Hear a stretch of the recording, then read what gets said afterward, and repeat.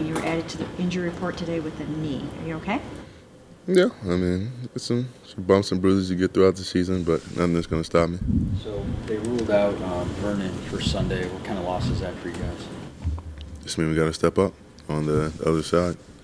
I have no doubt that the guys who are in there, Chris, Chad, even Shell, if he moves out there, they're going to get the job done, and they're going to get fill that role just as anybody else would. And I'm going to have to pick up my play and make sure that there's no drop in efficiency or effectiveness. Chad about big opportunity for him. What differences have you noticed in him in year 2 versus last year for him? He's been more technically sound, just with his move set and playing the run. He's been really good, being physical with those tight ends and setting the edge. And here's his opportunity to put that into play.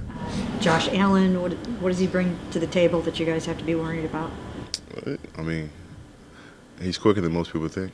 He's right there behind Lamar with rushing yards, and honestly in speed. He sneaks up on most people and think they have a good angle at him, and then he'll just spin or just roll out.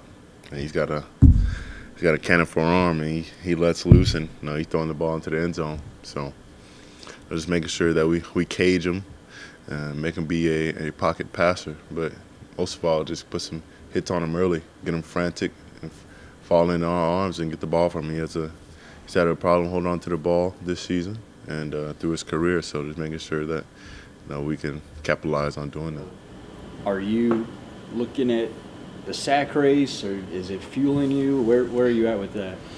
I think it's nice to be at the top of it. I think Shaq took the lead, but I'm trying to win. Whatever I have to do. If I have to get 5 sacks in the game, 5 TFLs, whatever role I have to fill for us to be in a good place to win, get in a good position to win, or I have to win it my darn self, I'll do that.